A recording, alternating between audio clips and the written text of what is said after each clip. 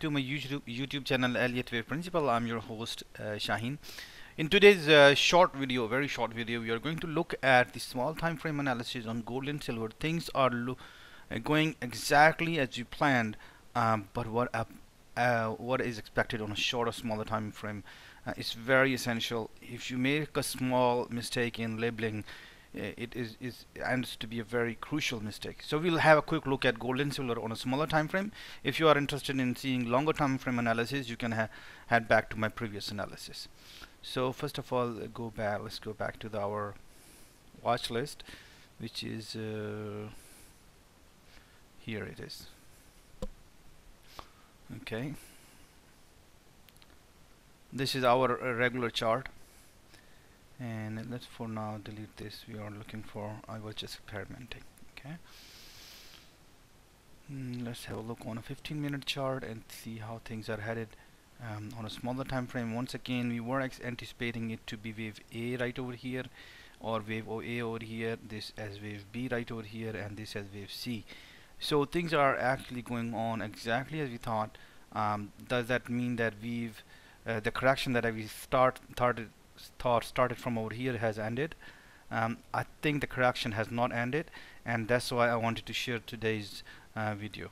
And the reason I'm all saying is you can easily count a 5-wave structure. If you look at it, if you can zoom the chart on a 15 time frame, we were anticipating it to be a 5-wave structure, and that's exactly seems to be a like 5-wave structure. For example, this can easily be counted at wave 1 and 2, wave 3 and wave 4. For example, this one whole is wave 4, and then you're looking at wave 5.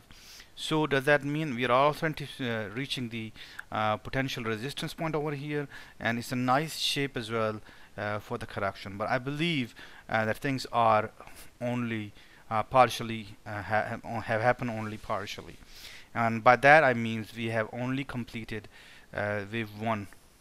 So I believe that we have only completed wave 1 right over here, and this is wave 2 of a larger structure, which is wave 3, wave 4 and wave 5. So this is what I wanted to share about it. We can easily see a 5-wave structure. That correction that had happened after the 5-wave structure is giving me an indication that we are looking for more upside movement, and we can probably easily reach around $65 to $70, $1865 to $70. So quite a bit of price movement is left as far as the 5-wave structure is concerned. Could that be done by tomorrow? There is a good potential that this will be a sharper move, or it can be a little shallower, but I think that we'll need probably a day or two to get this move done. But so far we have seen the nice jump going over, and as soon as that is complete, I'll try to catch up with another analysis. Let's have a look how things are happening on silver. Silver is showing a much clearer 5-wave structure followed by a correction. For example, here you guys can see that we are seeing a 5-wave structure clearly. We have wave 1 and 2, wave 3 and wave 4 and wave 5, and then you can easily see a correction following right over here, which is pretty itself. Wave A and wave B itself is a flat correction, and this is a 5-wave structure. So 3 3 5 structure, you can call it a complex structure as well, double 3 as well. This can be labeled as well, but the fact is that this is a correction. This is not an impulsive wave on the downside. So this is also indicating that the structure that actually started from over here is yet not done.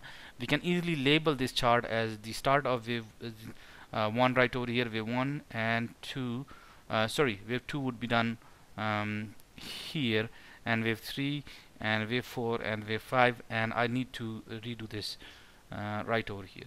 So these 5-wave structures that we are seeing are the subdivisions of wave 1, and that's exactly I'm thinking that we are seeing in gold and silver. And I think that we are easily going to see somewhere around $21.94, $22 in silver, and that will be a very nice jump up from the prices below. Silver has been falling sharply down, but I think we are going to catch our correction right over here.